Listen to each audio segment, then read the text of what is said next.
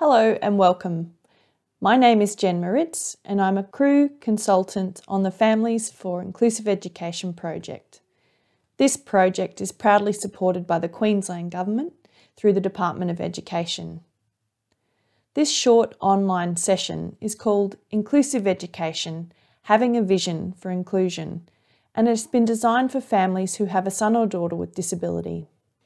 Who is Cru? Cru, or Community Resource Unit, exists to support the development of leadership and authentic change, which enhances the lives and possibilities for people with disabilities to belong to and to participate in community life. Cru aims to challenge ideas and practices which limit the lives of people with disabilities and to inspire and encourage individuals and organisations to pursue better lives for people with disabilities. In this short online session, we will look at what it means to have a vision for an inclusive life. We will touch on how to begin to craft a vision and how to use your vision. We will look at inclusive education, what it is and why it is so important. We will look at policies and legislation and some further information and resources to help you stay connected and keep learning. At most of our Cru workshops, we begin the session by asking the question to all, what is a good life? And more specifically, what makes a good life for them? Often people say a good life includes the following things: good health, a home, friendships, lifelong learning, freedom, family, fun, spontaneity, meaningful work, some spirituality, financial security, passions and interests, a sense of belonging. Are there any other things that you can think of that you could add to this list? For many people with disability, it is often difficult to achieve all of these things as there are other barriers in the way for them to be able to be included and to feel a true sense of belonging. The default path is often one of segregation, and if families want something different, then it is helpful for families to do the work of vision creation. Jeremy Ward, a family member, once said, "To craft the good life, we need to do the hard work on clarifying and sustaining our vision of what we want, not what others tell us are the limits of what is possible. If we try to choose in a vacuum, not knowing what it is we really want, then others will choose for us." Cru is encouraging families to lead with their vision of a positive life. And with that is a focus on gifts and contributions. A quote from Burton Black: "Some stories enhance life, others degrade it. So we must be careful about the stories we tell, about the ways we define ourselves and other people."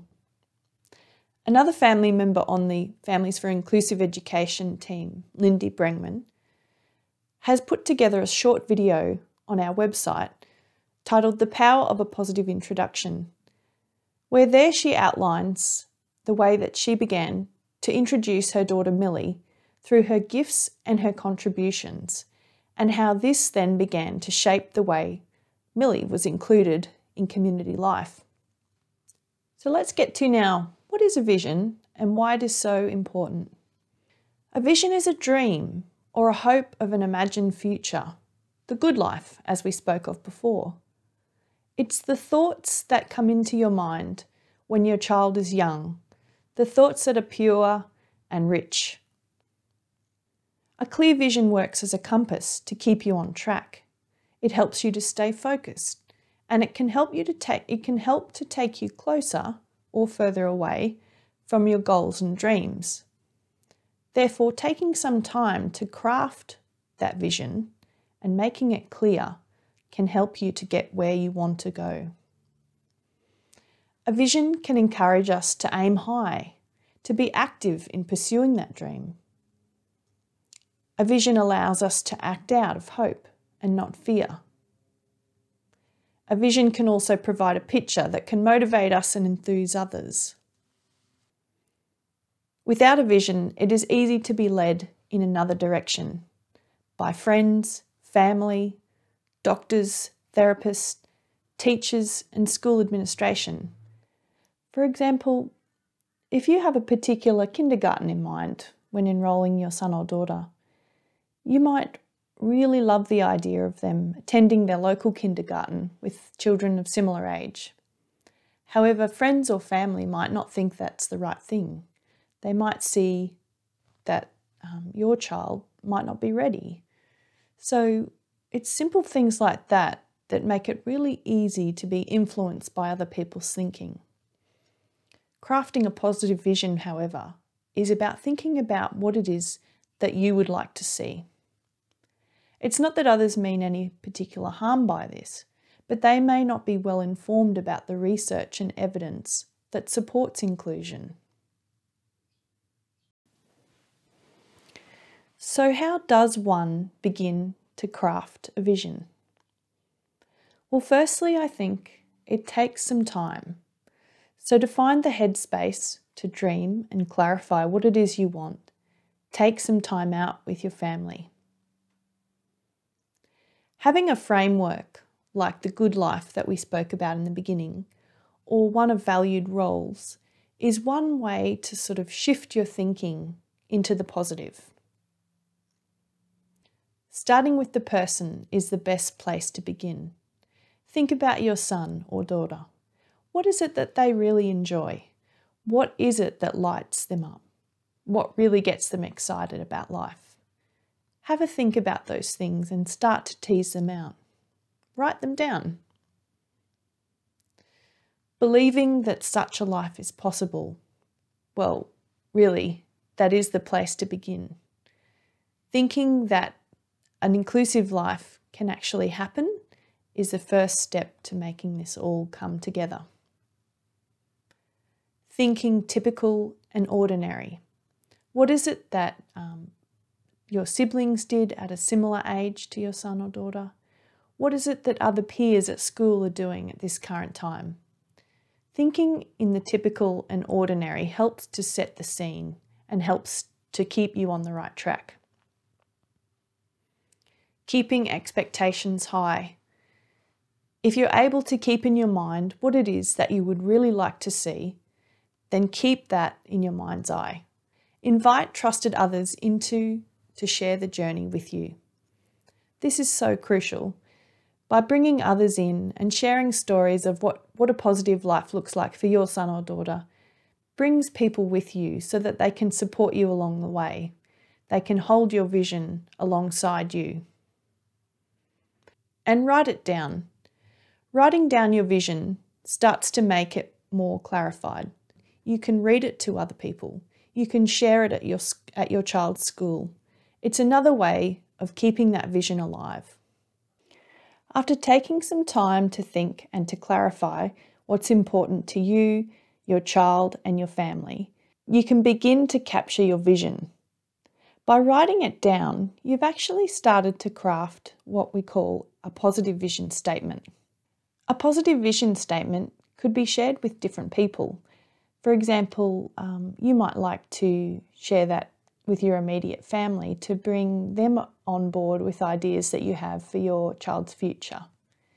You could also share your positive vision statement with any allied health professionals that are involved in your child's life, any other professionals, and more importantly, it's a good resource to share with teachers and support staff at your child's school.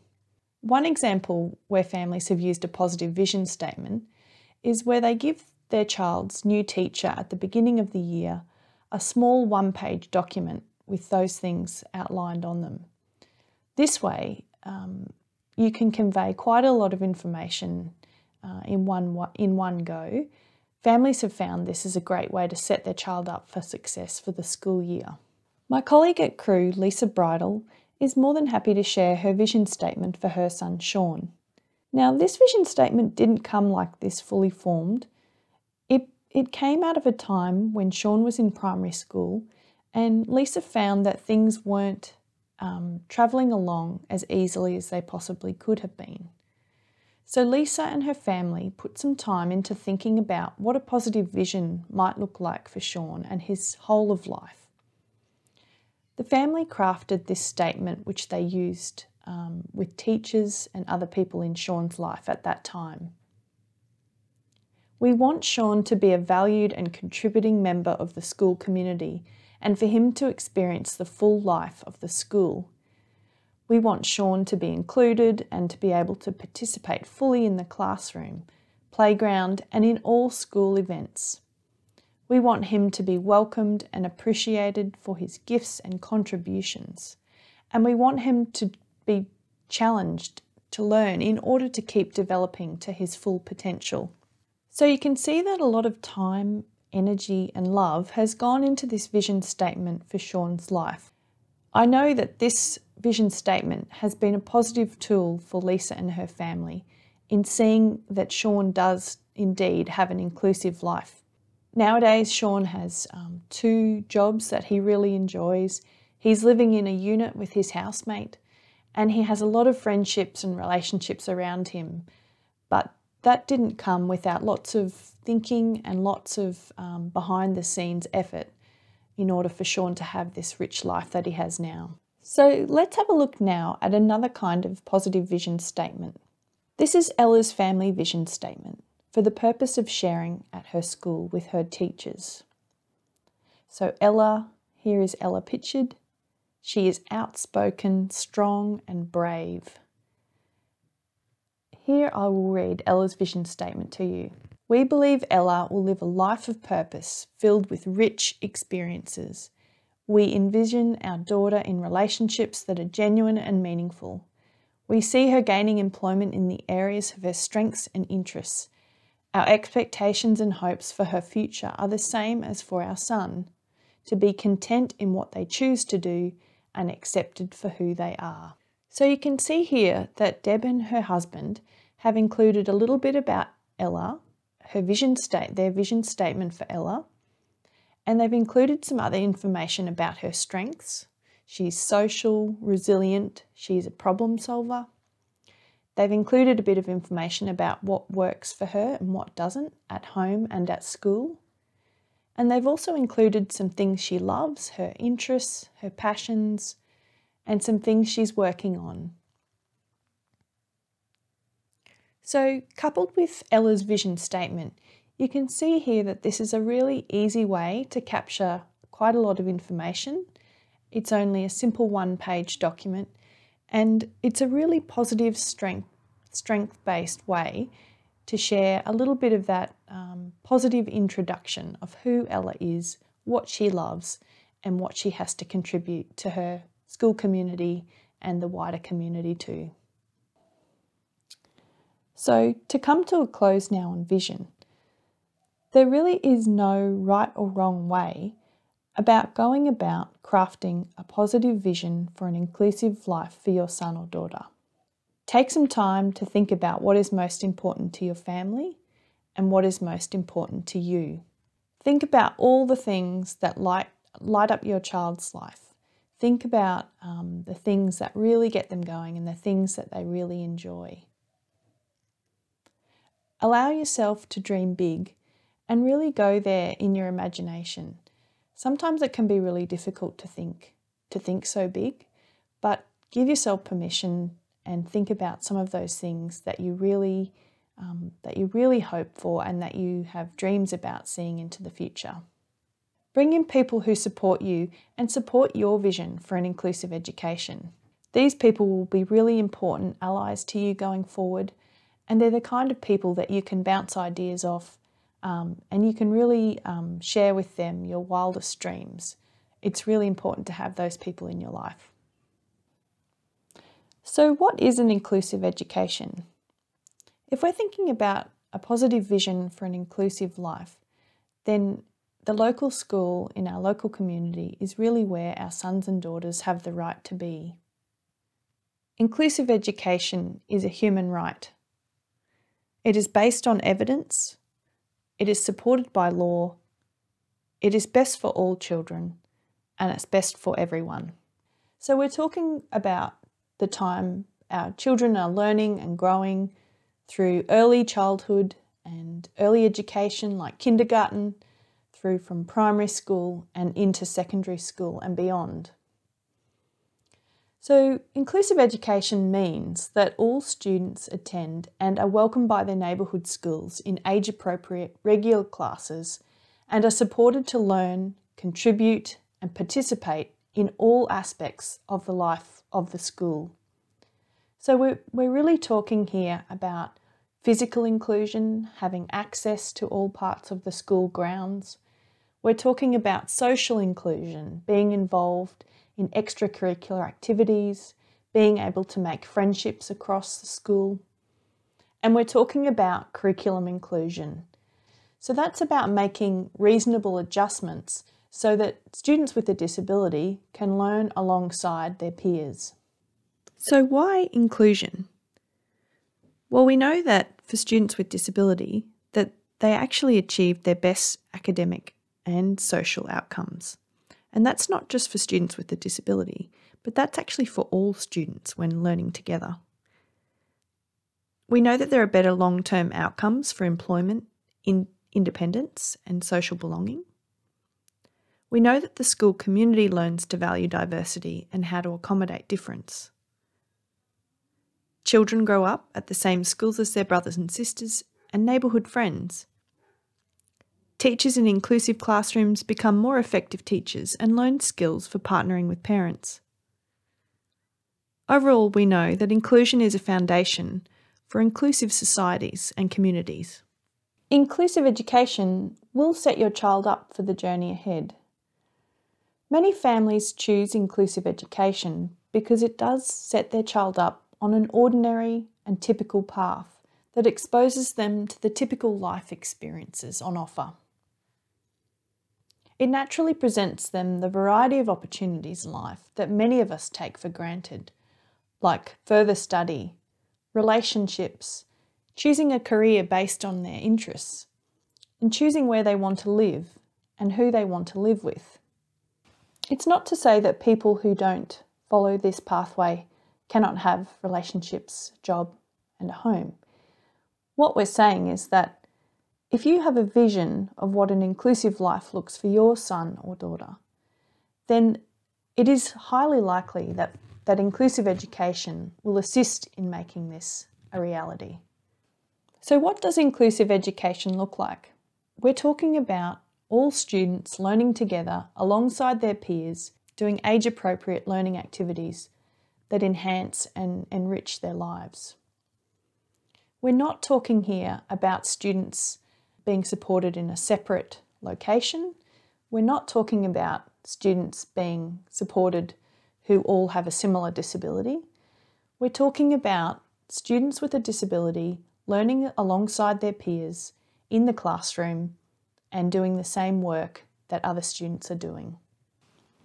CREW believes that when students are learning alongside their peers in the same classroom, there are more opportunities available to them throughout the school. So we're not just talking about opportunities available in the classroom, but we're also talking about opportunities that arise when students are able to make friendships with other students, when students are able to take up opportunities within the school. To clarify a little further, we're talking about inclusive education as a human right. So if you'd like to find out some more information, you can look up the United Nations for the Convention of the Rights of People with Disability, Article 24, Comment Number 4. Inclusive education is to be understood as a fundamental human right of all learners, a means of realising other human rights, for example, the primary years by which people with disabilities can lift themselves out of poverty, participate fully in their communities, and be safeguarded from exploitation. The means through which we will achieve inclusive societies. So you can see how important it really is to take up this right and include it as part of your inclusive, positive vision for your child. You can see a small picture down the bottom of Marlena Catane. She says, "I have a future because I was included. I have a job. I have a career. Better than that, I am part of my chosen community and I have many friends. So let's take a look now at a short video put together by an organisation called Imagine More. This short video is by Gina Wilson Burns, and she outlines some of the ways in which she's been able to use her positive vision for Mac to be able to be included in the school community, and in particular some of the ways in which he's been able to be included in the class but also around the school, and the ways in which she's been able to articulate what is important to her family and what is important to Mac.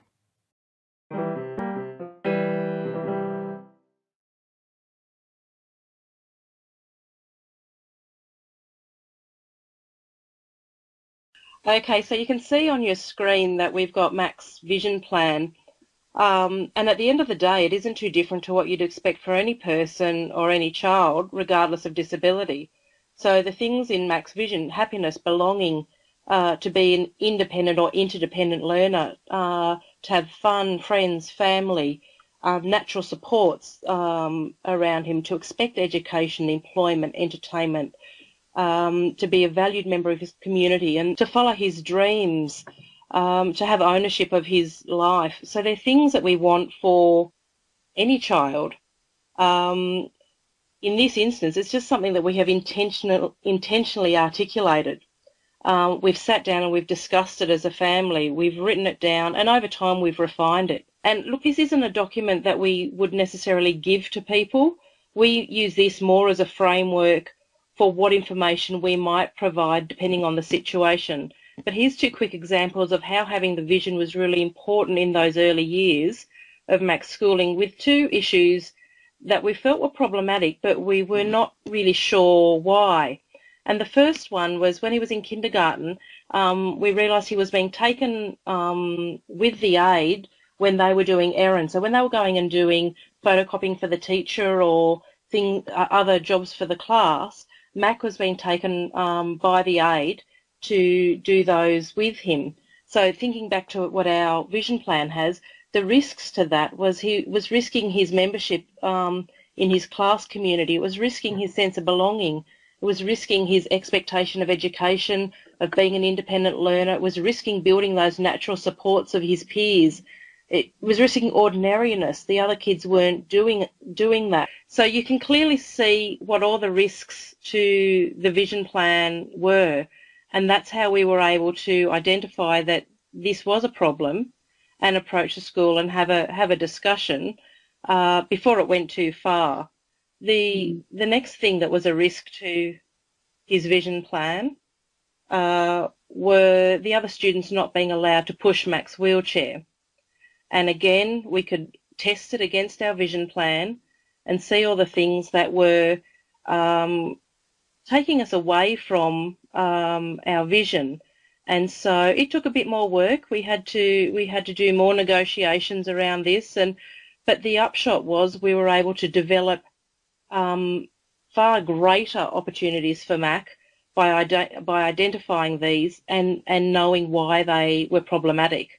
So the next screen shows the good things that came from us testing these, and things like at our primary school we have a wheelchair attendant licensing program where the children are taught how to push Mac's wheelchair, how it works, how to identify when there's problems.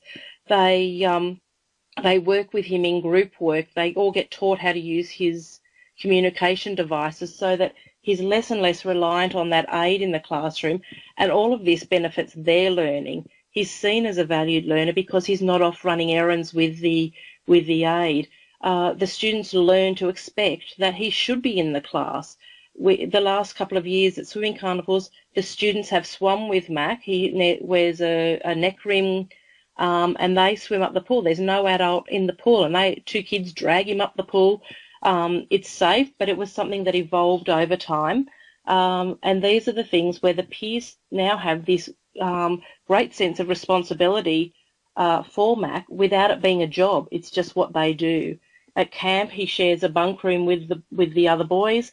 They have a walkie-talkie to to buzz the adults if they think they need Mac needs assistance. So these are the things the vision allows us to do, is to test things against it and see whether we're staying on the right path.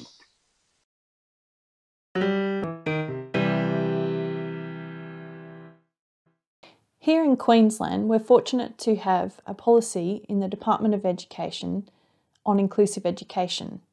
You can find out more about this policy by going to the department's website. You can see here that the policy outlines the different ways in which students with a disability can be included in the school community.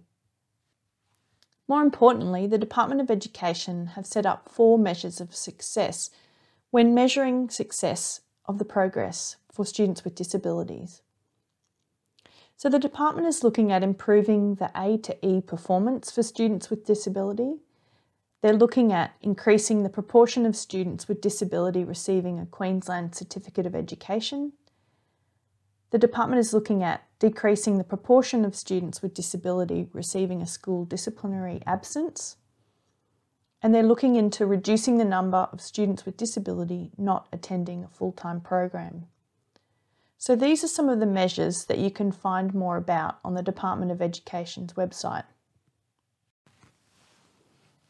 So what helps make inclusion possible?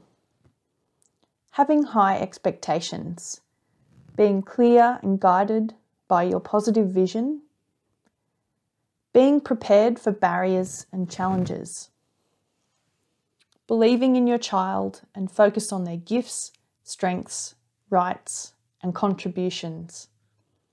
Be realistic. Teachers and schools will not always get it right. Be committed to and building a relationship with teachers, professionals, and the school community. Stay informed and connected about inclusive education. You remember the vision statement I showed you about Sean? Well, this is Sean now. Sean has 2 separate jobs that he really enjoys. He's moved out into a unit of his own with a housemate. And these are some of the words that Lisa would like to leave you with, thinking about and reflecting on Sean's life. To dream big, stand strong. Be wildly proud of your precious child and know that in choosing inclusion, you are making a difference, not only for your family, but for those who follow. So in closing, we would like to encourage you to dream big, focus in on the gifts and contributions that your child has to offer. Think about how you can envisage an inclusive education by thinking about them being included in school and in the richer, wider school community. There will be many benefits for them in the longer term. You can see a quote down here from Lisa about Sean. We want him to be welcomed and appreciated for his unique gifts and contributions. We want him to be challenged to learn in order to keep developing to his full potential. So, from everyone here at the Families for Inclusive Education team, we hope that you can get connected with other families, keep learning about inclusive education through our other online opportunities, believe in your child, be their ambassador into the future, and continue to dream and think about what is possible for their life. For more information, please get in touch with Crew at www.cru.org.au or by email at cru@cru.org.au. For more information about getting connected with other families who have a son or daughter with a disability, look out for the Queensland Collective for Inclusive Education. You can find them on Facebook, and you can also find them at www.qcie.org.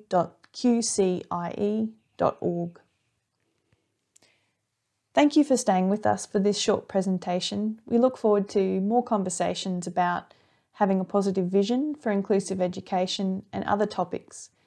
If you'd like to stay up to date with more information about inclusive education, go to www.cru.org.au for more information about events coming up in the future. Thank you very much.